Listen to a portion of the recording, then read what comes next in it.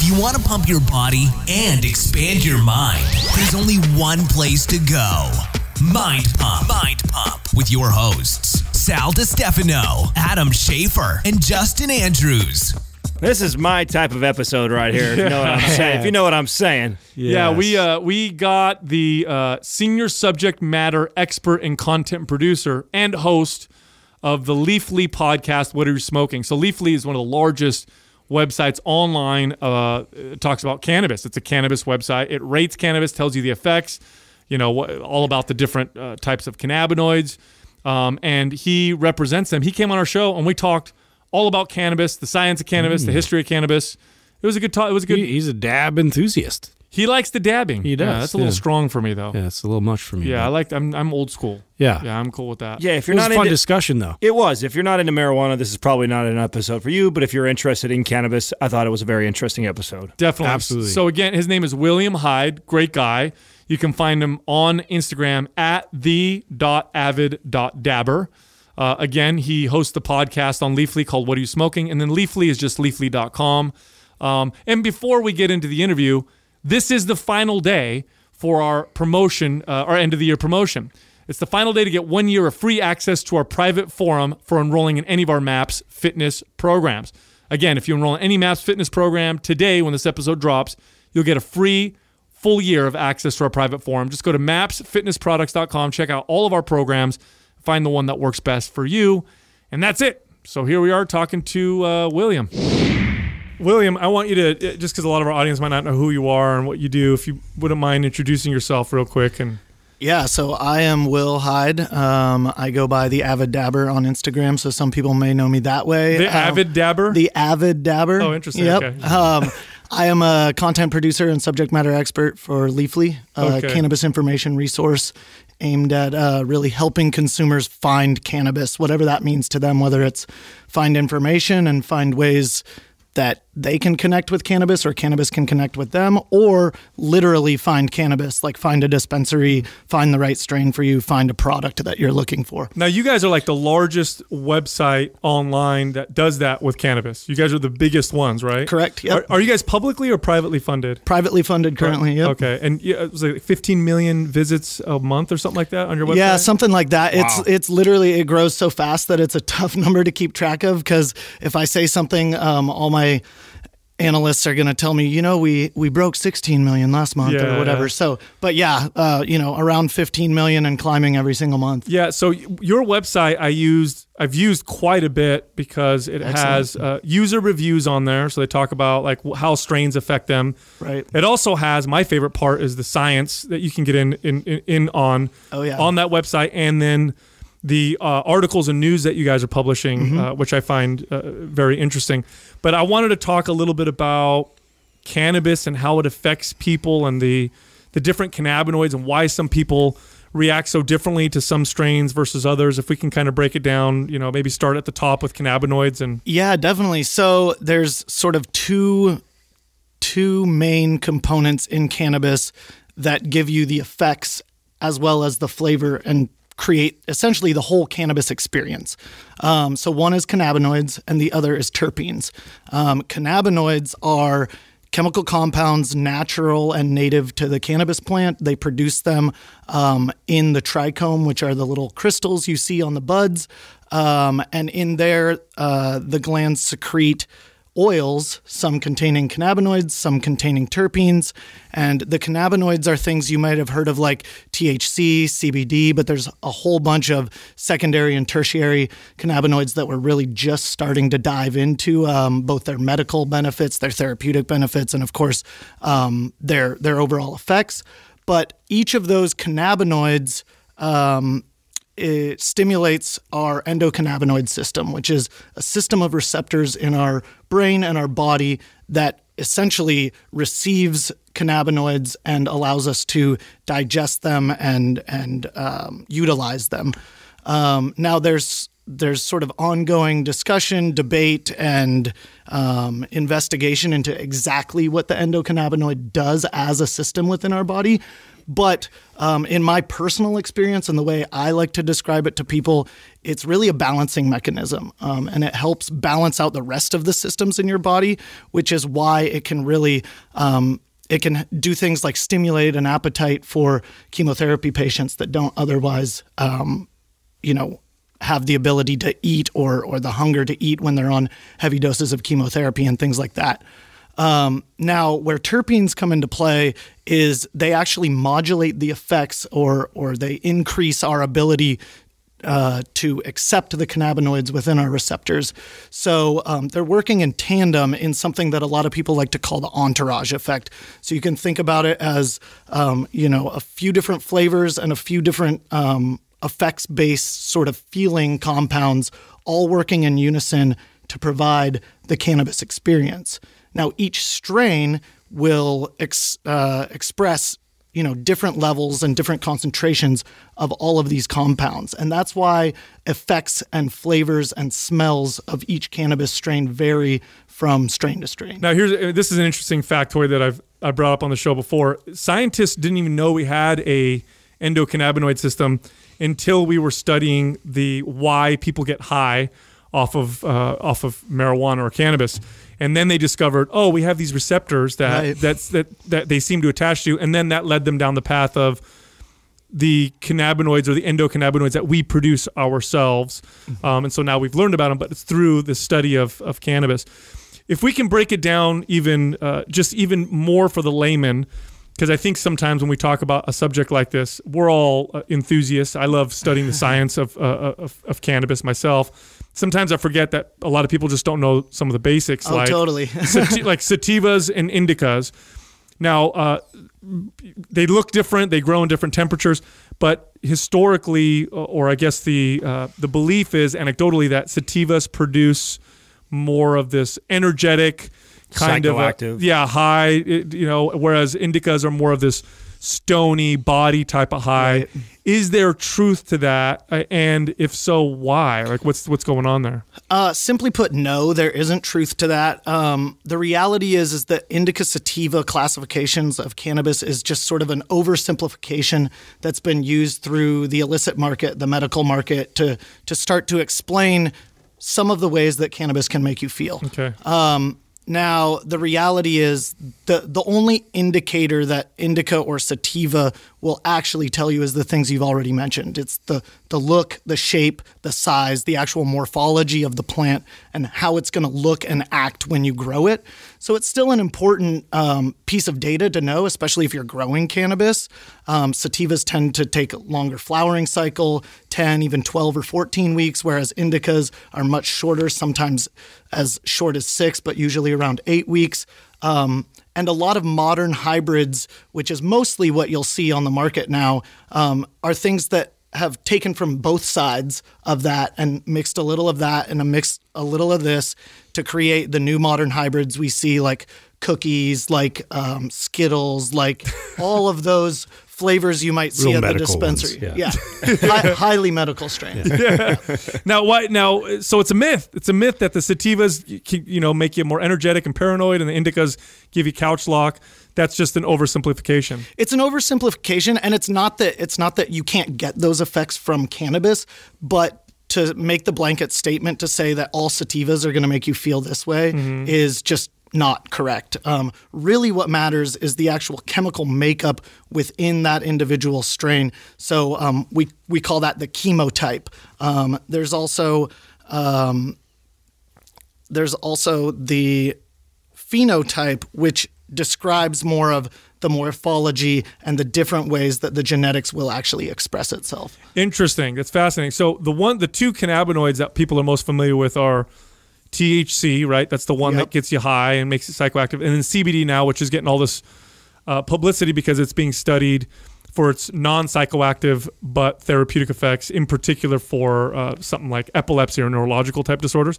But there's a whole lot of cannabinoids that are found in the cannabis plant. Are there other cannabinoids that we're starting to see some interesting things with? I think there's one called, is it CBC or cannabichromene? I think they showed that it it helped promote brain cell, regrowth or growth or whatnot. Am I off base here? No. There's literally more cannabinoids than I could even list, but so many of them are found in such small concentrations that we're really just starting to dive into exactly what each one can do. But yeah, there's CBG, there's CBN, which is actually what THC converts to over time. So if you've ever had really, really old cannabis that's maybe cured for a really long time or been left out so that it degraded a little bit, it gets really stony and really sleepy. Oh. That's the CBN. That's the effects of CBN. Interesting. And so I know a few companies specifically are working with CBN as like a sleep remedy for insomnia and some of those things, because we have enough anecdotal evidence to say that when THC is converted into CBN, we can attribute those sleepy, stony effects to the CBN. And it's relatively easy compared to some of the other cannabinoids anyway to convert THC into CBN. It's just time, heat, and sometimes a little bit of light. But as they're extracting it and doing things like that, they have the power to manipulate some of those things. are really interesting. Are you guys playing a role in the legalization movement, which is exploding now? Are you guys playing any role in that? Yeah, of course we are. I think the biggest role that Leafly plays specifically is just getting the news out about what ballot measures people can vote on, what politicians support this, how you can get involved and support it yourself. We lift a lot of other great organizations that are doing a lot of great work on the legalization front, and we are really designed to support all types of cannabis businesses, whether you're a lobbying group that's supporting, advocacy, or whether you're a dispensary who wants to retail cannabis, or a grower who wants to grow it, or an extractor. Anything you can think of, we're developing tools to help those businesses perform both in the digital space and to actually make their business ongoing and functional. Well, how did you get into this? Mm-hmm. So I've always been attracted to cannabis. The first time it was introduced to me, I was never one of those people that was like, oh, I don't know if I should go down that path. It always sparked a curiosity with me. And so, as more of an adolescent, it was obviously just sort of a fun thing that I would do, and I enjoyed more than drinking and some of the other activities. So I was just always drawn to cannabis. I worked, in the illicit space for quite some time. And then when I moved to Los Angeles for film school, I was basically introduced to medical cannabis. At the time, California was the only state that really had a medical cannabis program. And when I got to film school and started talking to my classmates about how to find cannabis, they're like, oh, you can get a medical card, you can go to a dispensary. And I was just sort of blown away at the accessibility of it once you did just a little bit of research and found out how you could do it. So from there, I really just wanted to learn more and more about the medical benefits, but also just the genetic diversity has always been really, really interesting to me. There's very few plants that humans engage with like cannabis, and very few that have the genetic diversity that cannabis has. And part of that is due to the clandestine nature of the industry itself and a lot of the breeding and information remaining underground for so long. But from there, I ended up just spending day after day after day at different dispensaries until one opened up down the block from me, and then they couldn't get rid of me. And then eventually they said, hey, we're short-staffed. Can you bud tend for us? And I said, sure. And so me and a few friends ended up bud tending, and that spiraled into buying for the dispensary, managing it when the owner went away, really like building the business around sort of the local community we had there in the greater Hollywood area. And then after that, I started helping patients set up medical grows. I started working with other growers cooperatively to grow for other patients. So I just sort of was self-taught, super curious, looked for any way that I could both help lift the plant and lift the people that needed the plant. And then from there, when the recession hit, I decided I needed to go back to school for business, which I did back home in Seattle, went to UW. And then after that was right when I was getting out of business school, was right when Washington was looking to legalize. And I knew that I wanted to get in the cannabis space in some sense now that it was being legitimized.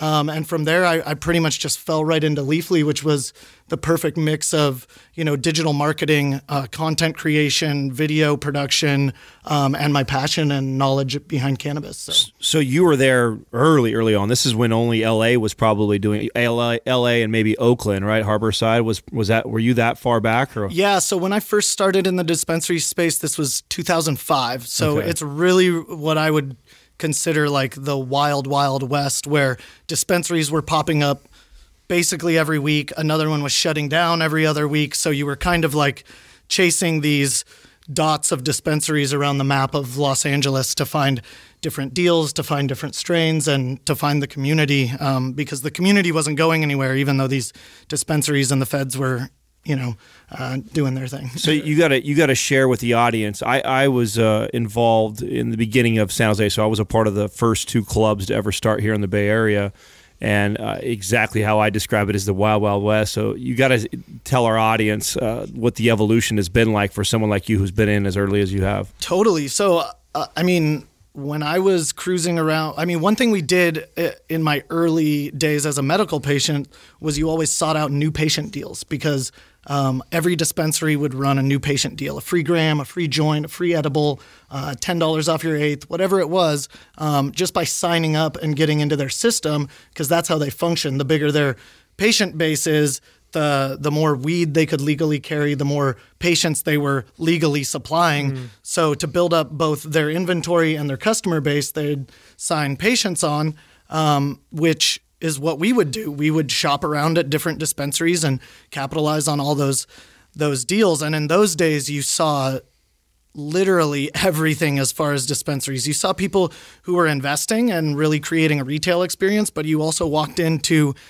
some back alley doors where it was a guy with 3 jars of weed and a baseball bat, So there's literally been the whole gambit of everything as close to like black market sales as you could imagine to high-end retail experiences, although those high-end retail experiences haven't really been successful until recently when cannabis has become actually legalized at a state level and people are, a little more secure about spending the overhead needed to really create that experience and to create a safe environment, knowing that they're not going to get shut down next week and some of that stuff. So nowadays you walk in and again, you see a lot of different styles of retailing cannabis, but everything from like the Apple store where you're scanning menus on your iPad and, the Geek Squad's coming up to you with their earpiece and phoning in your order for you to, people really taking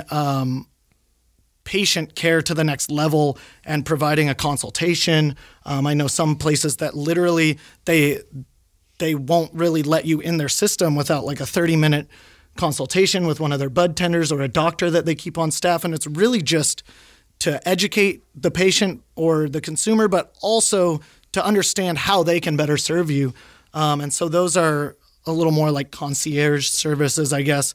But you see everything now. I was at the Emerald Cup this weekend where farmers and dispensaries and brands were selling cannabis right on site. And there was, vending machines. There was, iPad programs and pickup and different ways that people were using sort of omni-channel retail to close the deal or to secure the transaction between dispensary and consumer. Wow, that's wild. Now you host the podcast also? Yeah, I host a podcast called What Are You Smoking? It's a strains and products focused podcast where we bring on guests, but we discuss basically all the new genetics that are exciting or that we've come across, as well as the products and brands that we really love or that we've been engaging with or that have just we've seen help someone or really anything. Yeah, let's go into that for a little bit. I know when it was all black market, the main things that growers would try to breed for was just maximum THC. Like that was the most, which strain could get you the highest, because people buying on the black market weren't buying it for medicinal purposes. It was just, I want to get stoned. And now that it's been legalized, it seems like first of all, you have CBD strains now, which you couldn't find before. What other things are you starting to see now with the breeding? Yeah, breeding is really interesting. I mean, the biggest thing people have been breeding for recently is terpenes. The smell and aroma of cannabis has always been important when you're purchasing or when you're selecting between different strains.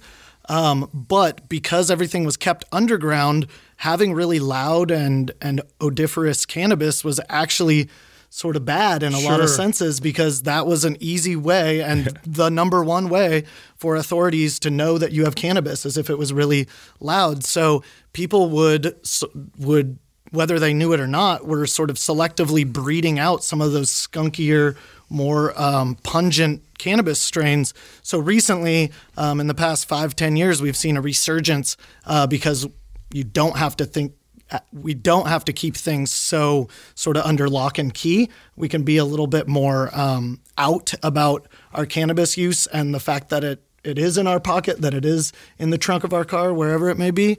And so, different terpenes, we still predominantly see that most cannabis on dispensary shelves are high THC dominant strains, and they are myrcene dominant, which is basically the most prevalent terpene in cannabis. What kind of smell is that? Is that piney? No, so myrcene is actually also found in mango. It doesn't really have a mango smell per se, but it does. A lot of people attribute it to some of the more sedating, relaxing, calming effects of cannabis. Okay, so are they doing that on purpose because of the effects or because of the smell? Because people just like the smell. I think it's both, and that's like. Give me a strain that's high in myrcene, because almost any strain. I believe Blue Dream, one of the most popular strains out there, one of Adam's favorites, is THC dominant, myrcene dominant, and so. But like I said, I mean, we haven't crunched all the numbers, but just at getting a few snapshots, I would say easily over 60% of the market is high THC, myrcene dominant. Now, speaking of Blue Dream, and I find this interesting because did you bring any? Yeah, right. You made a comment that I always assumed that the reason why I liked Blue Dream so much was I really enjoyed the split of about 60% sativa, 40% indica. But you kind of shit on that a little bit ago. That probably has less to do with it. What would you say is the reason why I like that feeling that it gives me if it's not that? I thought maybe it was this nice balance of it wasn't too heady, it didn't make me too psychoactive or paranoid, but it also wasn't so what I would refer to as indica dominant that would make me feel tired and sleepy. Right, and it is. Okay. It is those things. Okay. But it's not because of its indica sativa classification. Right. Which is what I thought. That's what And so, I mean, part of it is that cannabis is a tool, and cannabis can be basically anything to anyone. And the more preconceived notion you put on a cannabis experience, the more likely it is you are to have that experience. If you say, every time I smoke, I'm paranoid. If you smoke, especially high THC strains, you're probably going to get paranoid. That's just the brain is a powerful, powerful tool. And we have the ability to manipulate our experiences with what we put in our brain, whether it's substance or thought. So I think...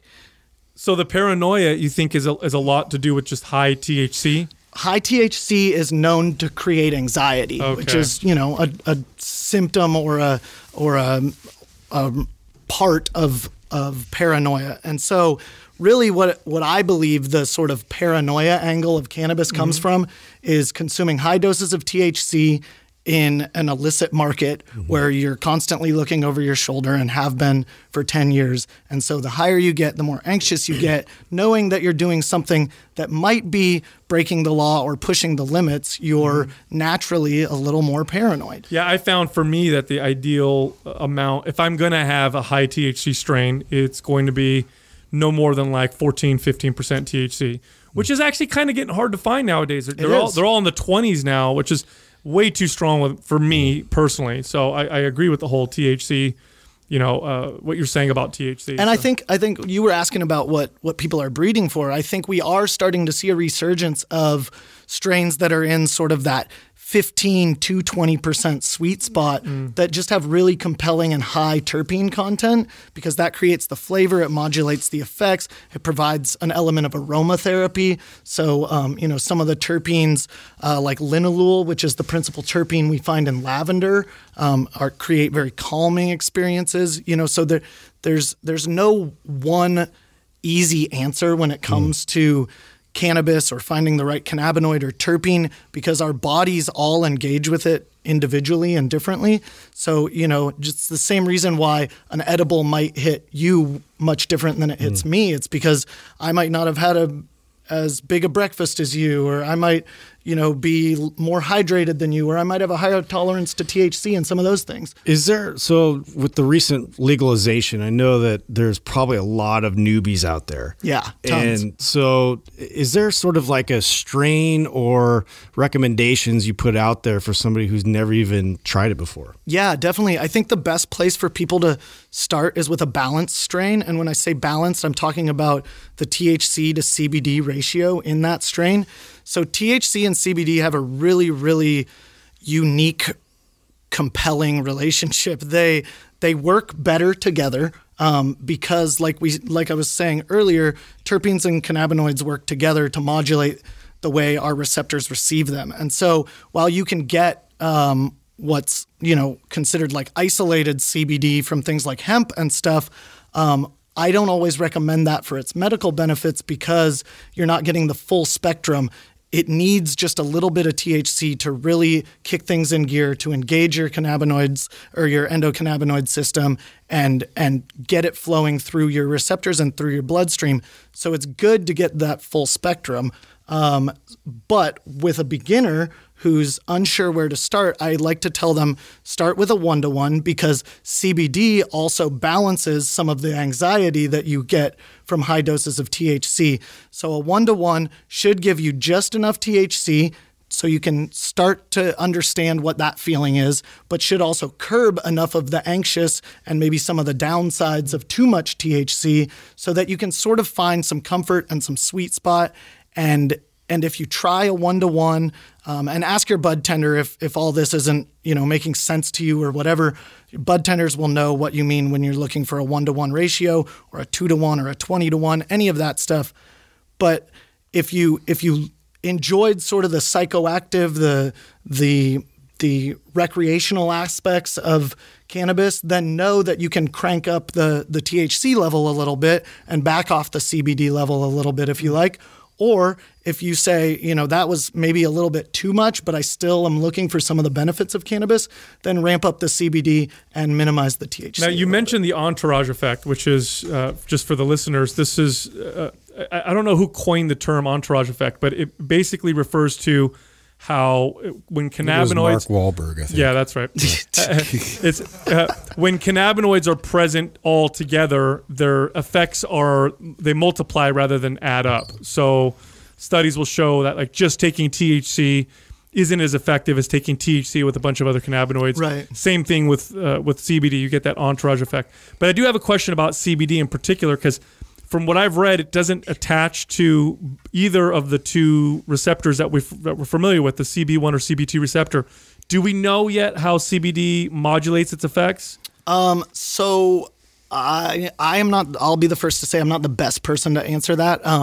The way I actually understood that CBD did engage with our CB2 receptors, which are the ones in our bodies, not in the mind, which is why it's really good for things like pain and inflammation and some of those things, without engaging the CB1 receptors in your brain, which is where a lot more of the psychoactivity and the feeling of high and euphoria and bliss and all of that come from. But I do know that there is more to learn about CBD and the way that our body interacts with it, because it seems like a very, very useful tool with a lot of uses for a lot of different people with different ailments.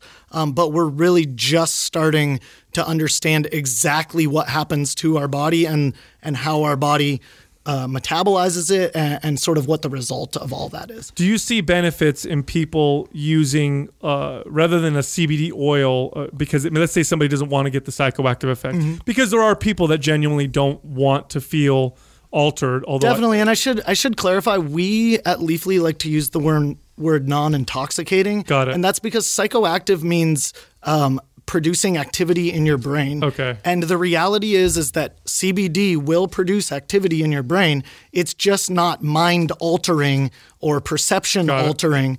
So it is psychoactive, just to be clear, but its effects are non-intoxicating. Doesn't get you high. Exactly. Okay. So do you think that there'd be benefit then from someone having like a full spectrum of hemp oil, which hemp is normally very low in THC, or at least it has to be.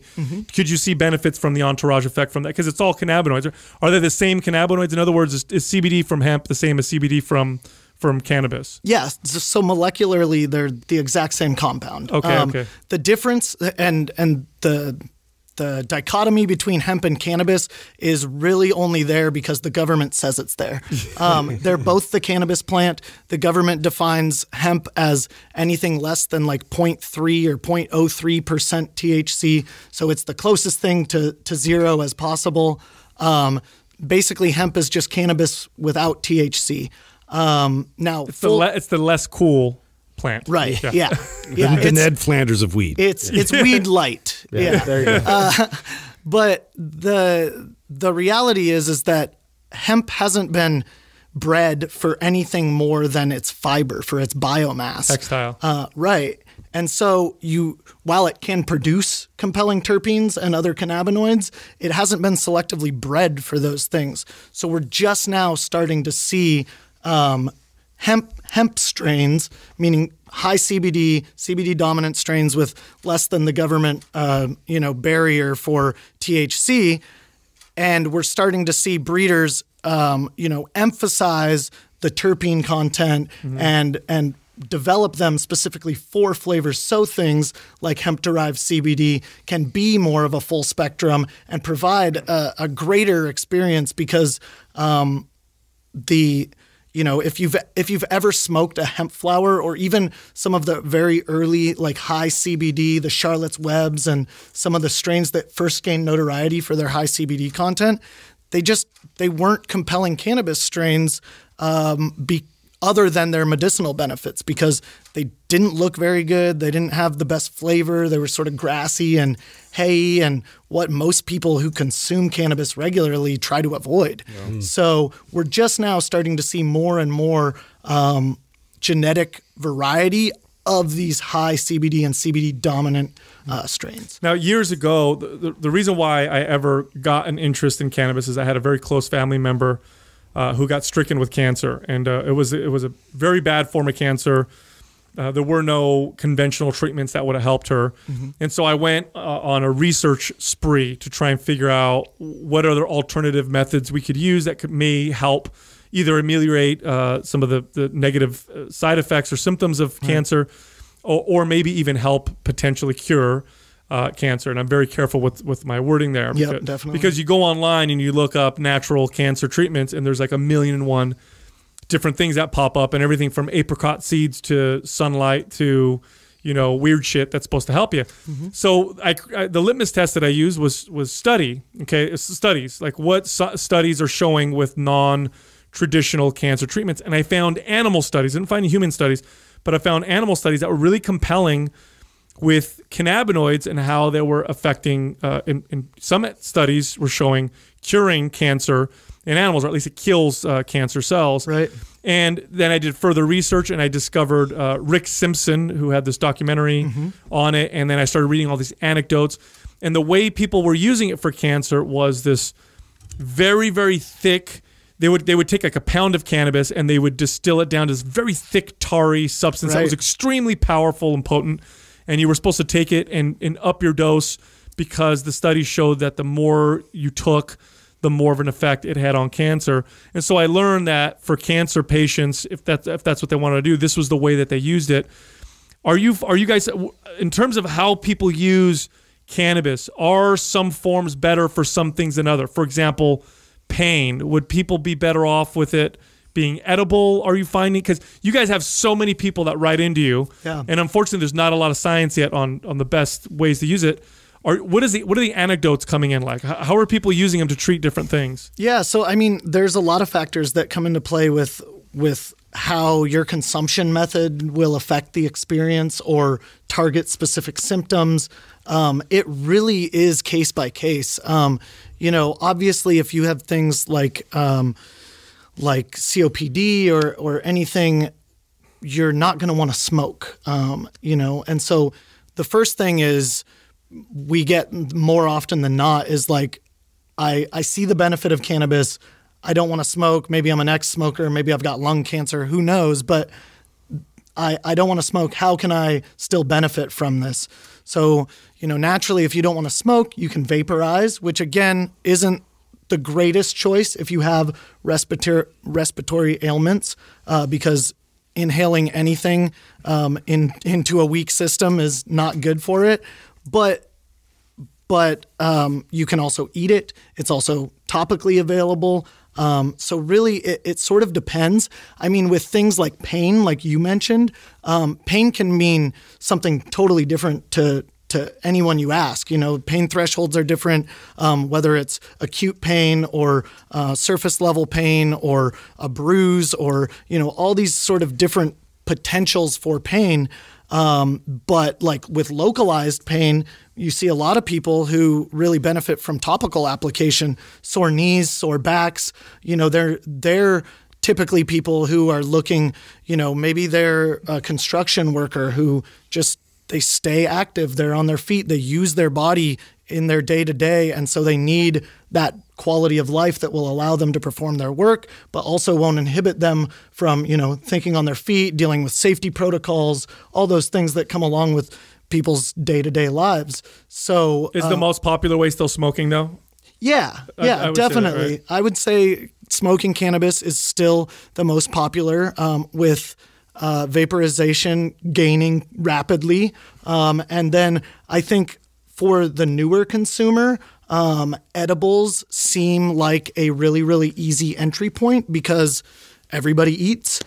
We all enjoy nice treats or a good meal. And so infusing them or being able to, for example, if you had an epileptic child and you were trying to give them the benefits of cannabis and they're a finicky eater because a lot of children are, then maybe you can find some food that they like and infuse it or add cannabis oil to it or whatever you need to do so that it makes sense to sort of integrate with whatever your lifestyle may be. All right, let's talk about strains for a little bit. I know there's an individual variance, and I know, so in other words, some strains can affect some people differently than others, but you guys are such a big site. You're amassing a massive amount of people's anecdotes. Yeah. Are there strains that are starting to stand out in terms of their effects? Like generally speaking, people like this particular strain for creativity or for sex or for food or for sleep. Are you starting to see that? We are starting to see that, and we've seen those patterns for a while now. I would say what's honestly more compelling, although we want to be the hub for those conversations and for that anecdotal evidence, is we're actually really starting to dive into what lab data can tell us about strains and knowing what people are saying anecdotally and aligning those anecdotes with lab data to start connecting more of the dots to know that, well, people are liking this strain for this reason. And if you look, there's maybe a tertiary cannabinoid or a tertiary terpene that's less prevalent in the cannabis landscape, that's more prevalent here. And maybe that's a connection that we should explore to start understanding some of those minor cannabinoids and terpenes a lot more. We do, as a bud tender, we used to make those anecdotal recommendations a lot. For things like sleep, I always tell people to start with GDP. GDP is just a good sort of classic. What does that stand for? Granddaddy Purple. Sorry. Oh, okay. There you go. It's a strain developed by Cannabis in the Bay Area. He was a cancer patient, I believe himself, with his own terminal illness, and he needed something that would both stimulate his appetite and that he could replace his pain medications with. And so it's, it is what I would classify as that more deeply relaxing, sort of sedative, stony vibe of cannabis. And it also definitely gives me the munchies, although most cannabis does. And so like when my mom, who suffers from insomnia, was like, okay, I'm ready. I want to try a vape cartridge. What should I try? She asked a bud tender and she got a bad recommendation. And I said, Mom, what are you doing? Why didn't you just ask me? And she said, well, they didn't have the one you talked about before. And I said, go here, ask them for GDP. She found it. It worked. And I mean, that's not to say that it will work for everyone, but that's sort of the types of recommendations that we've been able to make historically. Now with the integration of lab data, now that all cannabis on the legal market has to be lab tested, we're able to collect more and more of that data to start grouping these strains by both their chemotype and the resulting anecdotal evidence we have behind each one so that we can start bucketing these strains a little bit better. Oh, so you guys are going to be like the Pandora of marijuana. So if I like this, you may like this, and this also. Are you guys heading that way or what? Because that's pretty cool. Yeah, I mean, I think that's ultimately what happens when you purchase cannabis, right? You either come because you want to feel a certain way, because you want a certain flavor, because you want a certain experience, because it's what you had last time and you enjoyed it. So the more we can answer those questions and get better at answering them and have, data that verifies what we're saying rather than just, oh yeah, a bunch of other people said they like this for sleep, or a bunch of other people said this helps them with their migraine headaches or whatever, then it becomes a legitimate idea that people like doctors can start to grasp, that medical studies can start to grasp and dive into deeper, and then obviously develop maybe some real legitimate medicines for people to take. I personally view cannabis as a supplement. A lot of people view it as an intoxicant like alcohol or tobacco or something, but it's almost like a daily supplement that you take. It balances your system. It's something I greatly enjoy, and I consume it recreationally a fair amount, but at the same time, I'm getting all those therapeutic benefits. And I think that's a really interesting point that I like to drive home about sort of the difference between recreational cannabis and medical cannabis. And that is that there is no difference. If you're consuming it medicinally, you're getting the recreational benefit of a better quality of life, some giggles, a good time with friends, all of those things. And if you're consuming it recreationally, you're also getting some of the medicinal and therapeutic benefits of, balancing your endocannabinoid system, stimulating your appetite, anything, stress relief, pain management, anything that cannabis is known to help for. I think there's definitely a sweet spot, though. I know for myself. Yeah, there definitely is. Yeah, I know for myself, if I have it daily, I don't like the way I'll feel. But once or twice a week seems to work. Now, that being said, in the past, when I've had certain, what seemed to be like autoimmune type symptoms, then I would use it on a nightly basis, and it did benefit me. I think that's different from person to person. I think like anything, people abuse cheeseburgers. I think yeah, I think you can go too far with anything, but it depends on the individual, and why you're using it. I wanted to ask you about the Afghani strains because for anytime I've used an Afghani strain, I sleep like a rock. Is that something you hear about those strains? Is that what they're known for? Or? Yeah, and that's where a lot of the indicas make you sleepy come from, is that indica, the short, stout, fat, dark green plants are from the Hindu Kush region originally, near Pakistan, Afghanistan, India, that region of the world. And they traditionally have had more of the sort of sedating, calming, relaxing effects of cannabis. And so all indicas sort of got bucketed into that. Got it. But a lot of the heavy sort of traditional indica effects and those deeper, calmer aspects of cannabis are like, I would attribute mostly to the influence of Afghani or similar genetics. Oh, interesting. Now, what about energetic strains? Anecdotally speaking, what are some of the strains that you keep hearing from people that seem to give them more energy and creativity?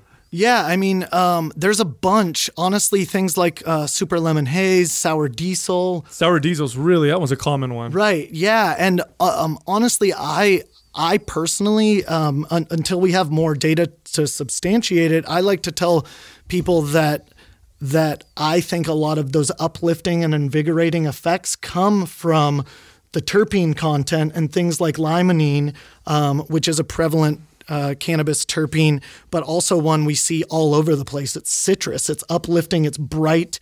It's really, it's eye-opening, sort of. It's invigorating in a sense. And as far as like aromatherapy goes and stuff, you see citrus used as like a mood enhancer, as an uplifter. And so when you see cannabis strains that are high in this terpene, it's not unusual to think that, hey, maybe this is influencing the experience, giving me a little bit of lift with my THC, which is known to be euphoric and blissful.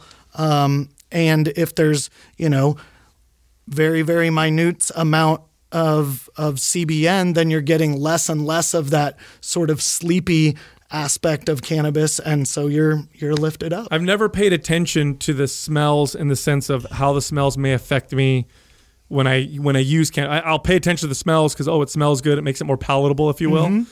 But I've never paid attention. I'm going to start doing that because Sour Diesel, you mentioned Sour Diesel. For sure, if I was going to use a strain that was going to maybe make me feel more creative or uplifted, it would be Sour Diesel is one of them. Another one's Green Crack. Yep, definitely. Green Crack will do that. Although Green Crack is a huge libido booster for me. Are there any strains that you're finding people are like, oh, this is the one you need to, if you want to have some good sex with your girl or whatever? That's one of the more common things we find people searching for cannabis. One of the filters on Leafly is aroused. Actually, we've been trying to determine more and more whether people mean like sexually aroused or just sort of excited aroused. I think they mean sexually. They mean sexually. And I'd say for everyone, it's a little different. But, Green Crack is a great example because it's not one where you're going to get lethargic. You are going to be uplifted and invigorated. You're going to have that happy mood. You're going to have, generally positive effects unless you're maybe getting in your head a little bit.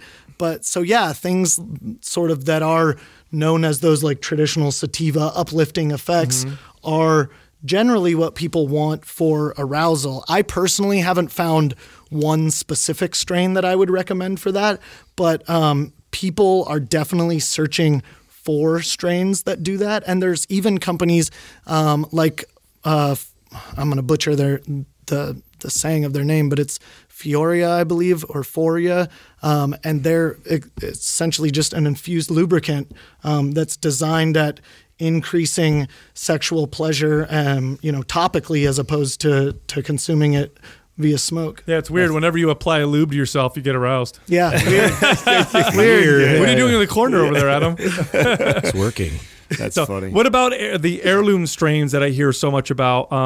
I've told the story on the show many times, but a particular strain was one particular strain I used when I created the first fitness program that we started selling, and it was Jack Herrera. And so I have this very interesting relationship with that strain, but it does seem to be a creative strain. I don't have it very often because I usually don't. I don't typically use cannabis to be for recreational purposes usually, but Jack Herrera is one that if I do, I will. And I've heard it being referenced to as an heirloom strain. Yeah, so there's a couple things to unpack there. One is the difference between maybe an heirloom and a landrace. So a landrace is something that most of the heirloom strains were bred from, and they're then the native population of cannabis that native civilizations cultivated or kept around them for whatever reason. Okay. So things like Afghani, things like Mexican land races, stuff that is sort of native to those parts of the world that then cannabis breeders have collected from around the globe and mixed and matched and created things like the heirloom strains of Jack Herer, AK-47, some of the old school sort of classic cannabis strains, as I like to describe them. Most of them were developed by Dutch seed banks because that was really the only place that could do breeding projects like that. But Jack Herer is a great heirloom strain. It's named after the author of The Emperor Wears No Clothes, which is a book all about the history of hemp and cannabis that I believe was written in the 70s by Jack Herer.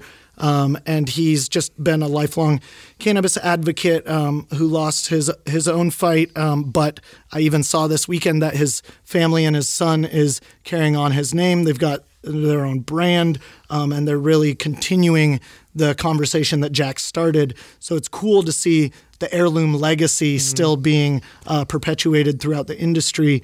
Now, the heirloom strains, and Jack is actually one that really gained notoriety from people who really suffered from medical ailments, who wanted to consume cannabis but didn't want the sedating elements of cannabis. So people who just wanted a better quality of life, still wanted to go on about their normal day, some of those things really, really latched on to Jack Herer.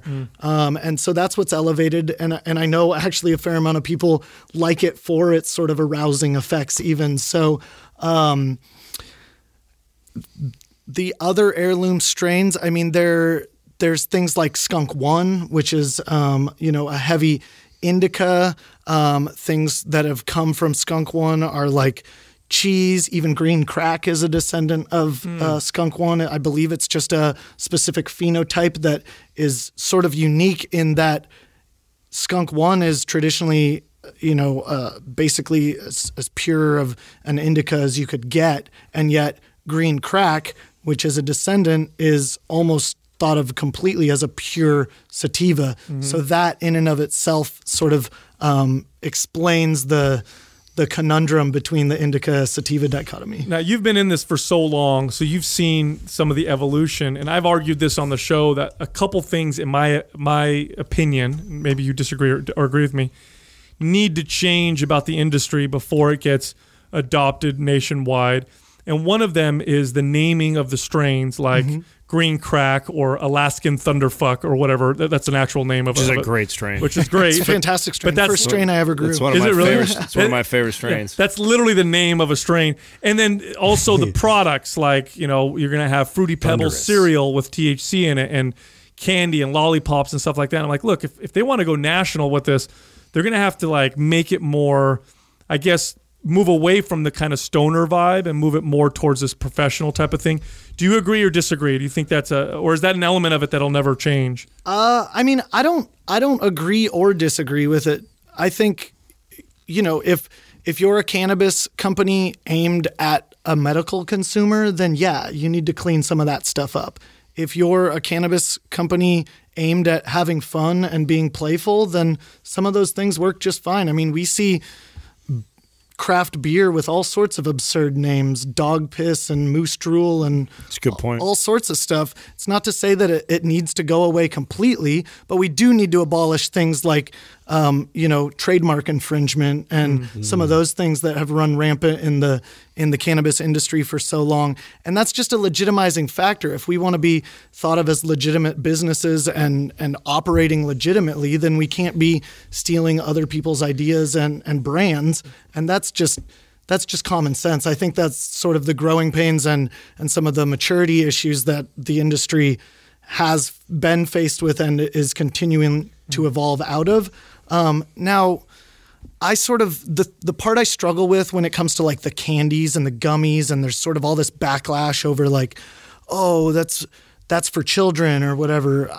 I'm a 34-year-old adult. I love bright colors and gummy candy. That doesn't make me a bad person, and I should be able to find an infused gummy if I want.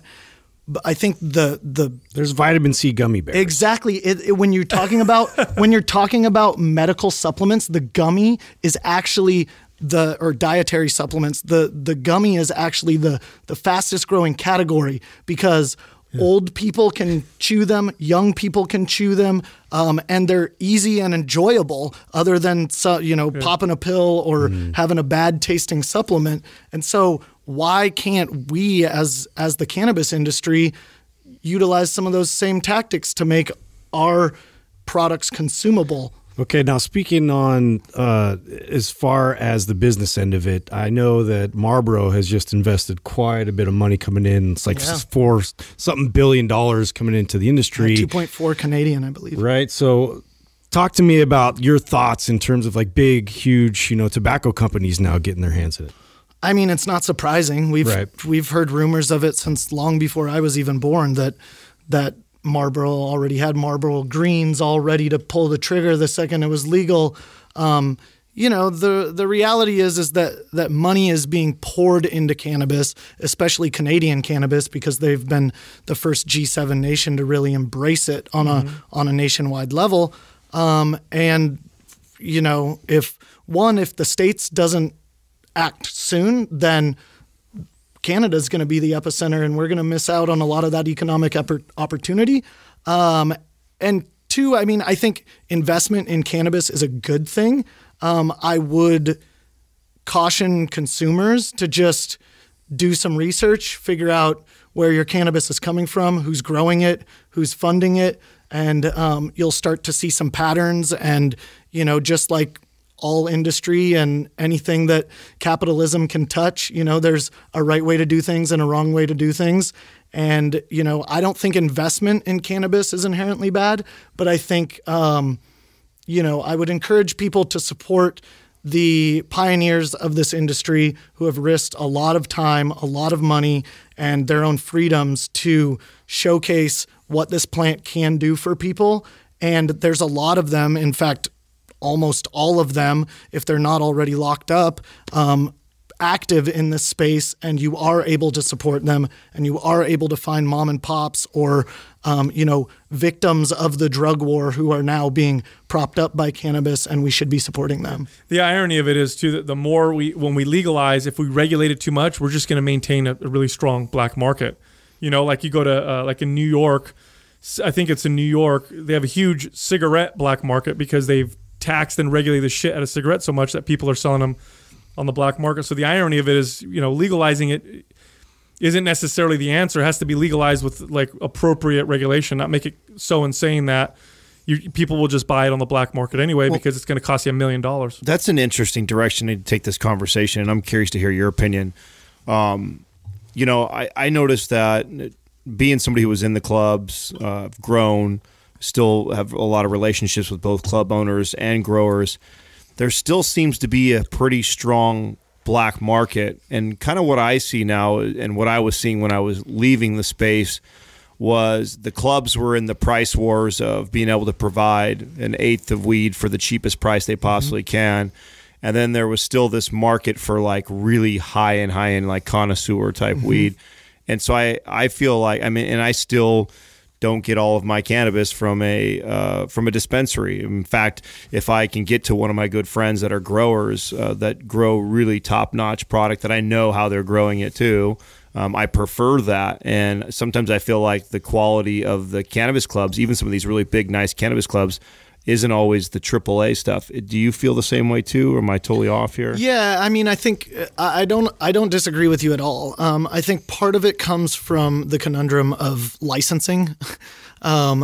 More, especially in California, we're really a year into it at this point, and hardly any of the industry has been granted their license, so the market has completely shrunk. So all those operators that are busy trying to get their businesses back off the ground because they've had to go through this big regulatory shift, are either looking at other means to survive, whether that's illicit markets or other business opportunities or just ways to scrape by until they can get licensing from the government.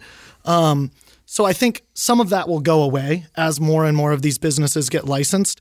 But also, I think states need to encourage home grow. I know that's prevalent here in California, and I would encourage anyone who lives in a state that allows you to grow your own cannabis to do it, whether you do it on a larger scale or perpetually, like that's up to you, but do it one time, figure out what it takes, and you'll learn so much about the plant. It'll teach you way more than you could ever teach it. And, you know, the black market is not going to go away completely. There's always going to be people who sort of like the criminal element and like operating in that space. But I think for the 99.9% of us that just love cannabis and want to be able to do what we want to do, we will find ways, whether it's by getting licensed or collaborating with licensed grows, to make that happen. You know, I also think that gifting cannabis as a personal grower is the same as someone, you know, sharing a beer that they brewed at home. You know, it's probably got a little bit more craft in it. It's maybe a little bit of a more amateur approach to it, or a bootstrapped approach to it, but that adds some character and some nuance to it that you might not get from, you know, commercial scale grows or breweries or whatever else you want to look at. Right.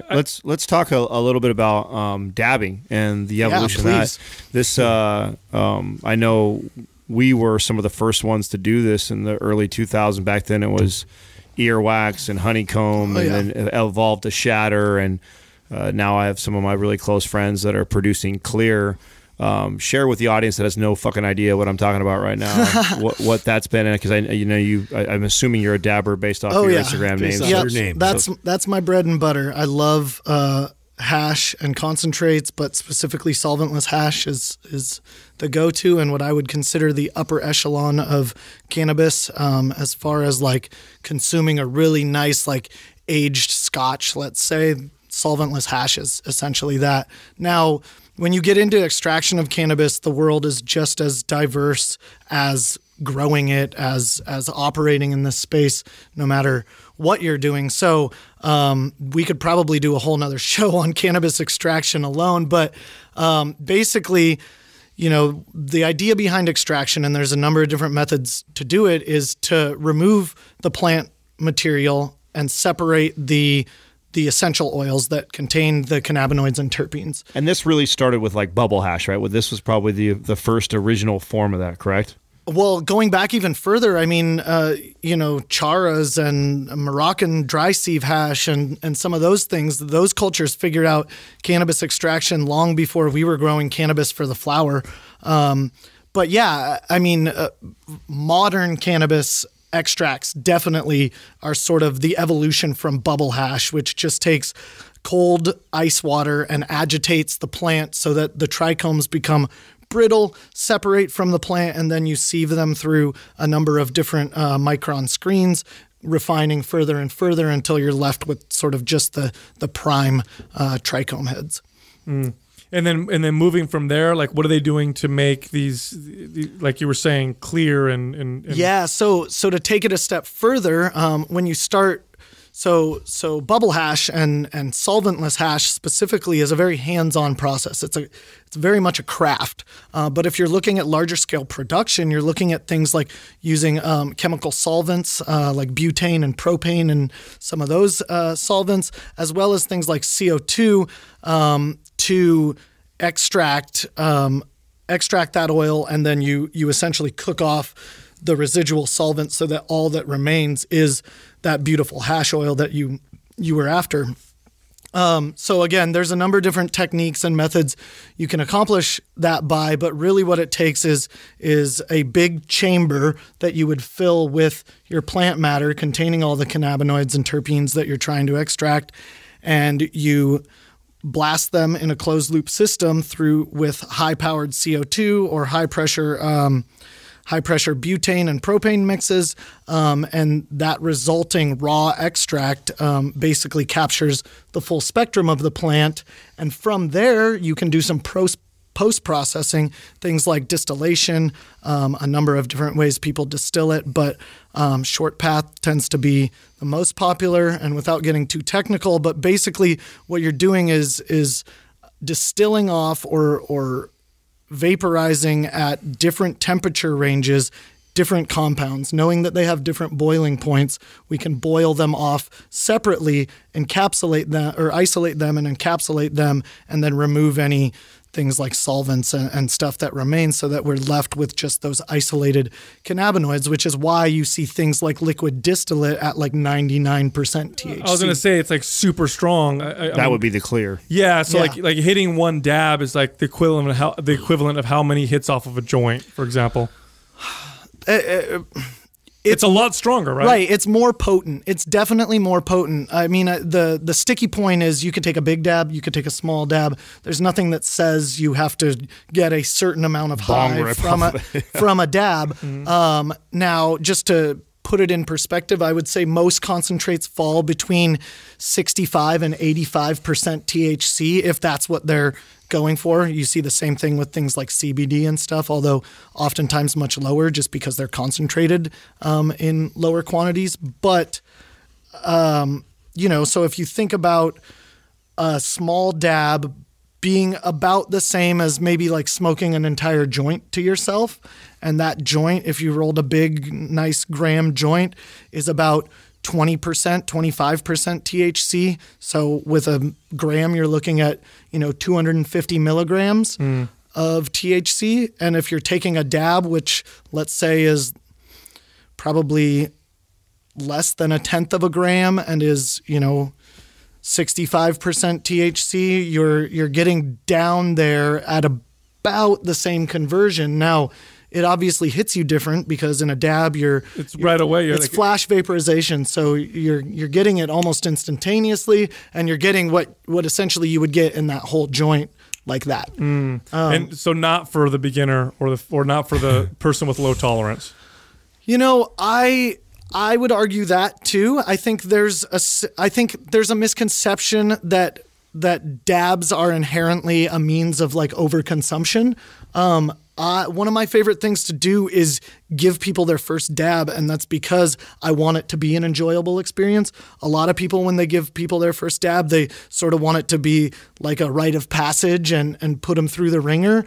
And like that might work in a fraternity or something, but like if you're really trying to get someone to understand and enjoy cannabis and cannabis concentrates, like you want to create an enjoyable experience that they can repeat and enjoy time and time again. So while I would caution someone with lower tolerance or a beginner, I would say you can still safely and effectively dab. It's just about finding the right product, the right dose, and really the right temperature. Because if you dab at a low enough temperature, you're effectively vaporizing it at basically the minimum boiling point, so that things like harshness or some of the anxieties that come with that much THC hitting you that fast are actually sort of leveled off a little bit. Did you bring your rig with you? I have my Puffco Peak in the car if you want me to go. Oh, shit. We might have to make these guys dab for the very first time. I don't want to get the womp womps. Remember the womp womps? Yeah. Have you had any bad experiences? I mean... Of course. Yeah, I think as... What was your first? Tell us about your first time just fucking doing too much. I mean, my first time over-consuming cannabis was, I think, probably like a lot of people's, and that was my first edibles experience. And that's really because your body metabolizes cannabis differently when you eat it. Yep. It converts it to a different form of THC, right? Yeah, it does. It converts it to a different enzyme within your stomach. Also, your digestive tract is just a much longer process than your endocannabinoid system. So, the same way that when you go to the hospital and they give you an injection, it gets right to your bloodstream, whereas if you take a pill, it takes some time to get it dispersed throughout your body. So for, it must have been my 19th birthday maybe. My best friend's older brother, who was always like the cannabis guru, the typical like older brother who showed you how to make your first pipe out of Hendrix poster of an apple. Yeah, exactly. So he knew it was my birthday, so he was like, happy birthday. Here's 2 pot brownies for you. And of course, I'm like, sweet, I love weed. I smoke weed all day, every day. Let's enjoy these. And my buddy's like, it's your birthday. Like, you're going to eat weed. I'll just drive you around from, birthday party to birthday party or whatever. And so I end up, typical edibles horror story. I ate half of it, got impatient, said this isn't working. So I ate the other half. And by the time I finished the other half, the first half was hitting me and I was already starting to lose it. I remember having a really good time.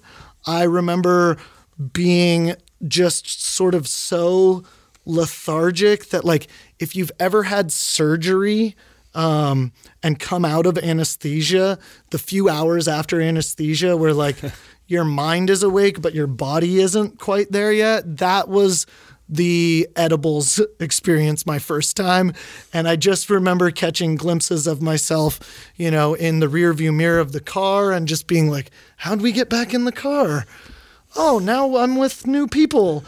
Oh, now we're eating dinner, I guess. And, so it's sort of the strobe light effect throughout.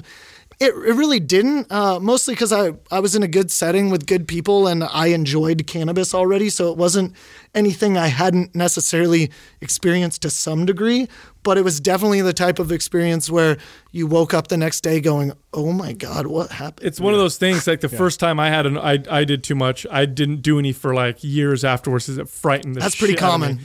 Yeah, it's one of the worst things to, in my opinion, to overdose on. It's really not, though. It's really not. It's really not. Not in terms of danger. It's probably the best thing to overdose. It really is, right? It's just it's the mental aspect of it that That's makes the part. that makes you think that way. You think you're gonna die. Yeah, you overdose on alcohol, you can die. Right. You know what I mean? It's pretty hard to die on cannabis to take too much. So, earlier we were talking about the different effects of cannabis based on the chemical constituents.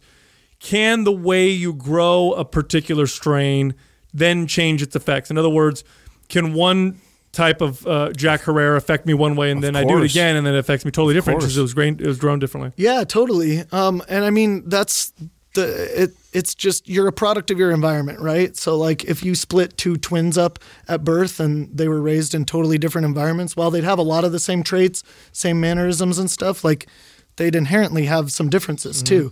So, the amount of care, the amount of sunlight, the amount of nutrients and water and, humidity levels, there's so many variables that can affect how the cannabis plant ends up. And so, with good stable genetics, those differences should be smaller and less distinguishable, but there's a lot of genetic variability in cannabis. Yeah, so how hard is it to grow it then? Because you were talking earlier about promoting home grows, but then when people talk about growing it, they're like, oh, you got to get lights, you got to do this, you got to do that, you got to make sure you have the right chemical of this vitamin, this nutrient.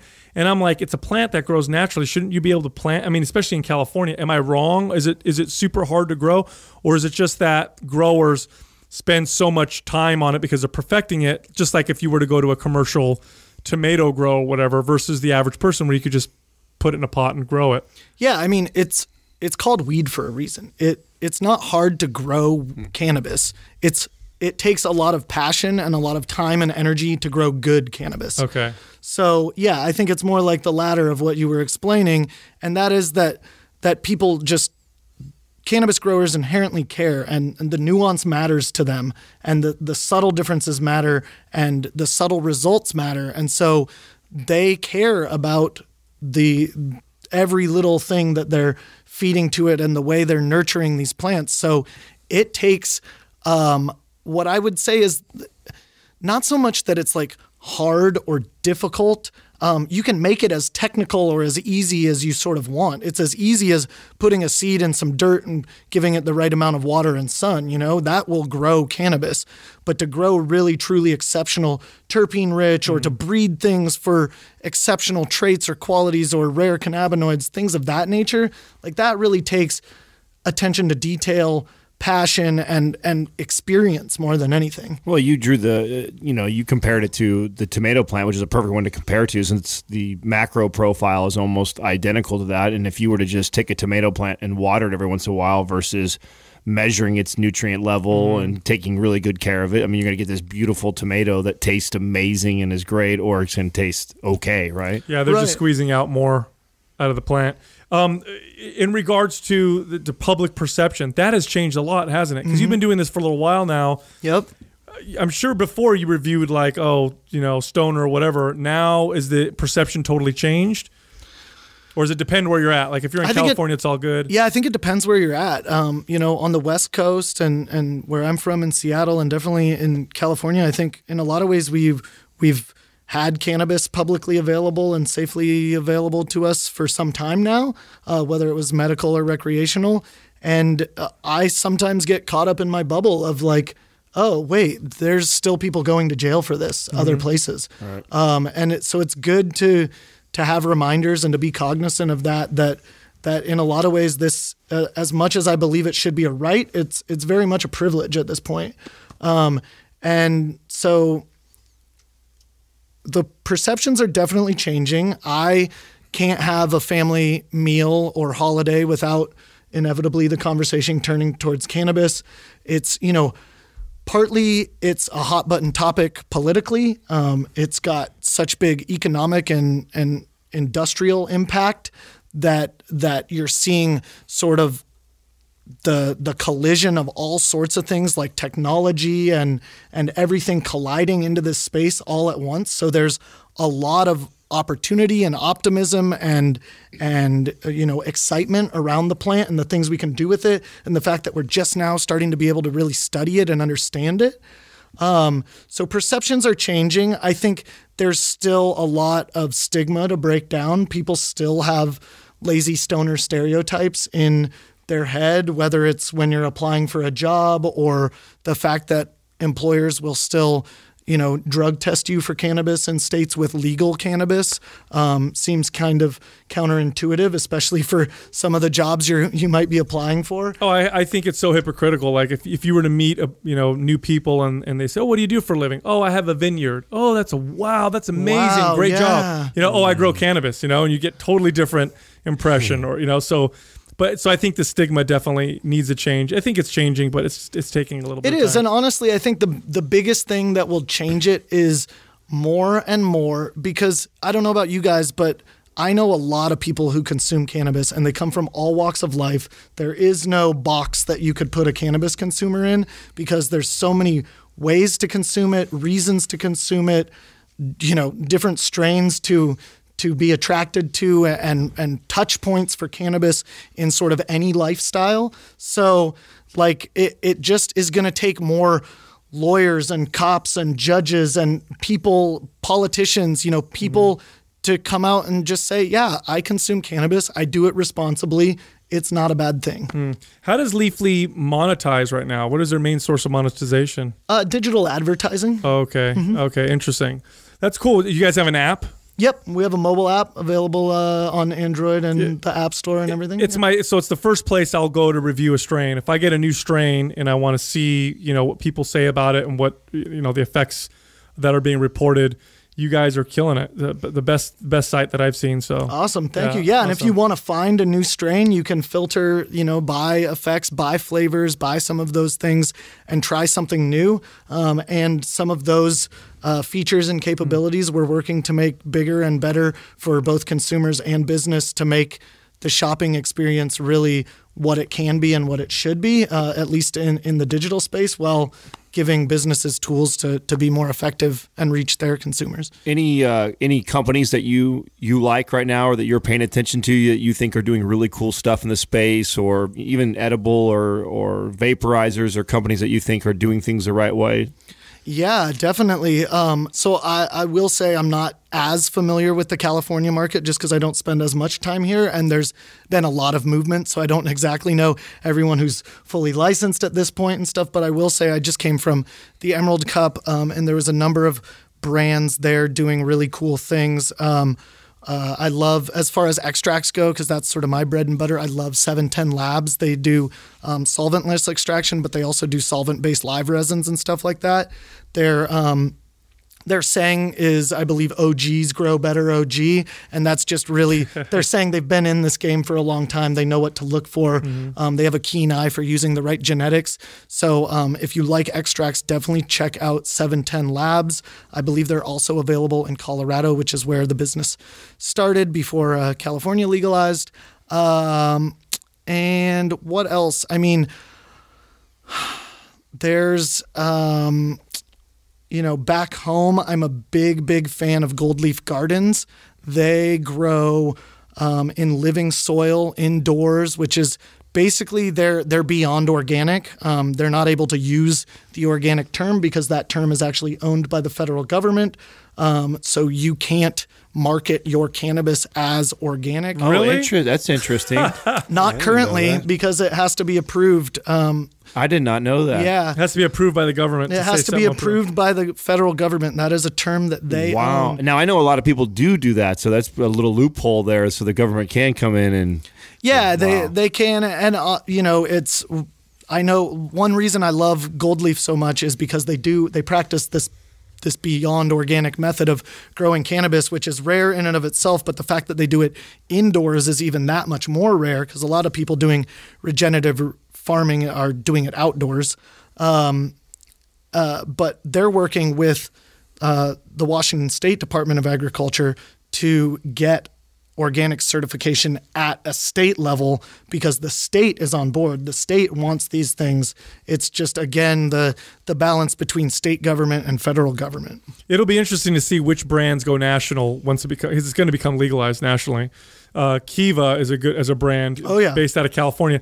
And I from day one, they're just so uniform, so clean looking. Mm-hmm. They look like they're already a national. They've been well established. I know they were really active in the medical market. They've spent time really on their product development, on their branding, on really creating a foundation so that they can do things like taking a brand national, which, a lot of brands, not that they're bad, but they might be a little short-sighted. They're maybe bootstrapped or they're just too focused on, they're maybe thinking a little too small. I mean, we need the people who want to think small as well, but if you're doing things like taking a brand national, you need some of those more foundational elements. In my opinion, the way I would predict it happening is if it does go national, first off, the big players are going to come in and they're going to buy out the really good state brands. That's what I think. So I think like Kiva, they have the process, they got the brand, they have the recognition. Then you'd have like Nabisco or someone come in and buy them and put it out. That's just my personal opinion because once it goes national, you're competing with those monsters. Like Marlboro. Like good luck trying to grow weed in unless you're kind of a craft brand. I mean, to compete with someone like Marlboro on the national stage for Nabisco, what a great brand to do it. You said, yeah, you just pulled that out off the cuff there, but that's not a bad one, right? Absolutely. I mean, infused Oreos. Yes, right. Yeah, it makes perfect sense. Sounds delicious. That these big brands would do that. So, like I said, I think Marlboro's already grow plants. They've got all the processing. Marlboro invested in Canadian cannabis. I believe Corona or whoever owns Corona invested in Canadian cannabis brands as well. Anheuser-Busch. Yeah, I was saying it's Anheuser-Busch. Yep. And there's this one brand of cannabis. It looks like it's beer, but it's not. And it's just a cannabis drink. And it was, remember the brand I showed you guys? It was like that Mexican beer brand, but now it's, anyway. Lagunitas? Yeah, there you go. Yeah. Lagunitas has their terp tonic or whatever they're calling it. They're already in it? They're in it. Well, one thing, Lagunitas actually has a sort of long-standing history with cannabis. They're from Northern California. They're very much sort of ingrained in that culture and the counterculture and the community there. And so their story, they've put out things like hemp ales and stuff previously, I'm pretty sure. But they partnered with Absolute Extracts, which is a California extract brand, and they did a partnership. And I believe what they did before things went recreational is they actually created cannabis vape cartridges, hop vape cartridges that they extracted hop oil and mixed it with the cannabinoid distillate that we were talking about and gave you sort of beer flavored extract. Oh, that's hilarious. And then in reverse of that, once it went legal and what you guys were talking about is they're essentially their infused non-beer because it's It's almost like a tonic that's infused. It tastes like that aftertaste of beer, but it's not alcohol. Yeah, it's like a LaCroix, but for hops that's infused. It's like the essence of hops with sparkling water or whatever, however they brew it to make it ferment. Another thing that I'm seeing that the cannabis market's doing that I think is brilliant is because of the regulations on packaging, where they have to have these kind of like child-proof type packages. I bought it was a Lagunitas. It came in a can like a soda, but it had this like little top on it that obviously a kid wouldn't be able to open, but it was reusable. And I'm seeing more and more packaging come out because of the regulation. I think it's ingenious. And I think that's smart because you got to get around that stigma before you go national. Yeah, and I mean the packaging conversation, I think the safety element is definitely important. But at the same time, the cannabis industry is getting somewhat of a bad rap for the amount of waste that they're creating. Because of that. The plastic waste, but it's a necessary evil, and it's not something that most of these cannabis companies want. They don't want to overpackage their product, but they have to meet regulation. They have to use, certain thickness of plastic wrapping for the candy wrappers that's like 3 or 4 times as thick as what your normal candy would be wrapped in. And while I understand like the safety mechanism about making it harder for someone with, little hands to open or whatever, at the same time, what's that doing to our environment? And like the cannabis community in general tends to be stewards for the planet and for the environment. Not all of them, but most of them will tell you that they want to support doing things sustainably and the right way. And some of the regulation or over-regulation is sort of creating some new stigma around cannabis. Yeah, and meanwhile, I have Sudafed at home in blister packs that kids can pop open and crush, and it's way more dangerous. You know what I'm saying? Yeah. So anything cool in the market of cannabis that you're seeing right now that's kind of emerging, like anything to look out for? Yeah. I mean, the biggest sort of hype recently is diamonds and sauce, and that's in the extract world. That's basically isolated THCA or pure THC with its native terpenes. And so, to simplify it a bit, it's essentially that raw extract I was describing earlier, and then they post-process it to allow it to separate. And when THC separates from the terpenes, it crystallizes almost like you would see like rock candy or... it's so crazy. Some of this stuff's retailing at like $100 a gram, isn't it? Oh, yeah. More than that, That's even, depending nuts. on how they've done it and the processes and the strains they're using and all of that. And it's really like, it's a unique and inventive and very like visually stunning way to present cannabis and pure THC, because it really does. It looks like quartz or diamonds, It's very, very cool. But part of me says, it's the same thing. You could take that raw extract. Yeah, it's still the same. It's no better, and it's actually more work to produce it. It's more work to produce it. It's just visually appealing. It's visually appealing. There's